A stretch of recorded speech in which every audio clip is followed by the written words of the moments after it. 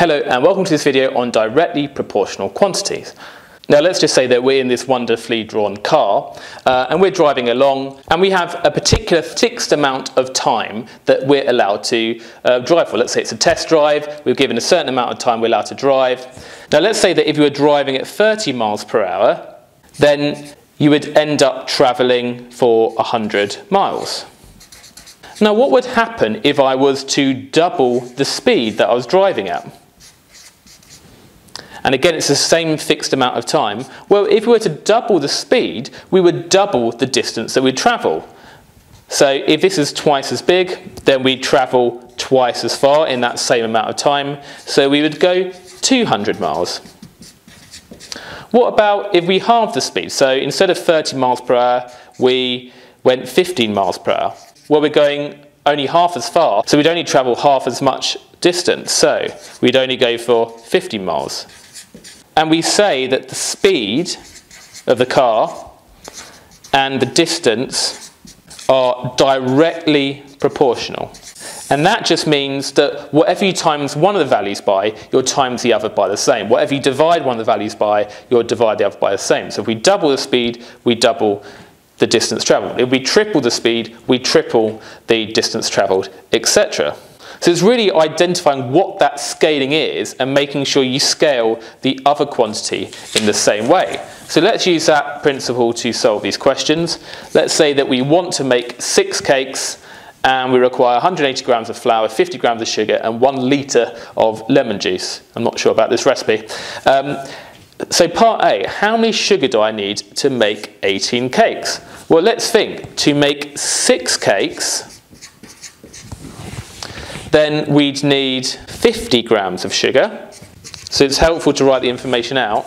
So what about to make 18 cakes? So if I write the 18 cakes here, now what we do is we just work out the scaling. So how many times bigger is 18 cakes than 6 cakes? Well, it's 18 divided by 6, which is 3 times bigger. So because the number of cakes and the amount of sugar is directly proportional, if we've got 3 times as many cakes, we've got 3 times as much sugar, so we just need to times that by 3, and 50 grams of sugar times 3 would be 150 grams of sugar. So that would be the answer in this case. What about B?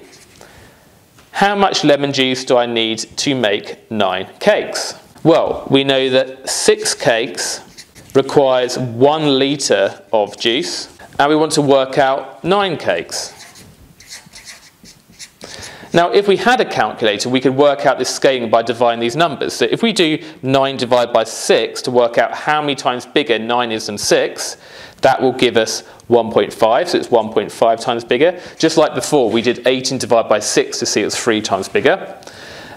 And that means we need 1.5 times more juice. So if we times this by 1.5, 1 times 1.5 is just 1.5.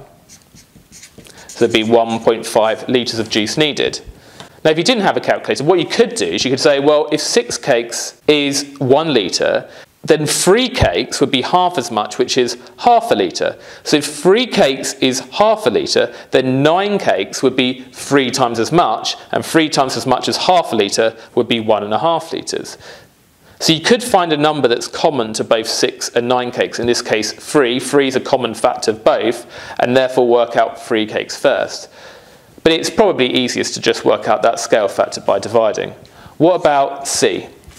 If I had 900 grams of flour and plenty of the other ingredients, so let's not worry about the other ingredients, how many cakes could I make? Now, I know that 6 cakes requires 180 grams of flour. And now I'm using 900 grams of flour, so it's over here the amount of flour, and I want to work out how many cakes I can make. Well, again, we just work out the scale factor. So we just do 900 divided by 180, and if you do that division, you'll see that it's 5 times as big. So we got 5 times as much flour by doing this division, so that means we can make 5 times as many cakes. So 6 times 5 would be 30 cakes, and that would be the answer. And we're presuming that we have plenty of the other ingredients, so we don't have to worry that we're limited in the amount of other ingredients we had. What about the second question? If 8 women could dig 22 holes, how many could 20 women dig? So let's write that information out. 8 women, and I like to put an arrow in between to show that they're directly proportional. So they could dig 22 holes. How many could 20 women dig? Well, they are directly proportional, because if we were to double the number of women, we'd expect for them to be able to dig twice as many holes. If we were to triple the number of women, we'd triple the number of holes, etc. So again, it's just a case of identifying that scale factor. We can do 20 divided by 8 to see how many times bigger that is than that. So 20 divided by 8 is 2.5. So it's 2.5 times bigger, which means they can dig 2.5 times more holes. So 22 times 2.5 is 55 holes. And again, if you want to avoid having to use decimals or whatever, you see a common factor to 8 and 20. So they both have a common factor 4. So what you could have done is you could have first worked out what 4 women could dig, and that is half as many women, so half as many holes, i.e. 11 holes, and then to get from 4 women to 20 women, you can see you're just timesing by 5. 11 times 5 is 55. So that might be a bit easier if you want to avoid decimals. And then what about this last question here? If I can read 14 books in 55 minutes, how many could I read in 1,135 minutes to the nearest book? So let's write this information down. 14 books is proportional to the 55 minutes. And we want to work out 1,135 minutes. So let's put that here, 1,135 minutes. The minutes is on the right. How many books? Well, again, we just identify the scale factor by just dividing these. So 1,135 divided by 55, and that gives me the fraction 227 over 11. I'm just going to keep it as that fraction because I can use that value directly using the answer key. So I want to do 14 times by that 227 over 11. So I can just do 14 times by, and if I press the answer key, that's going to use that previous answer.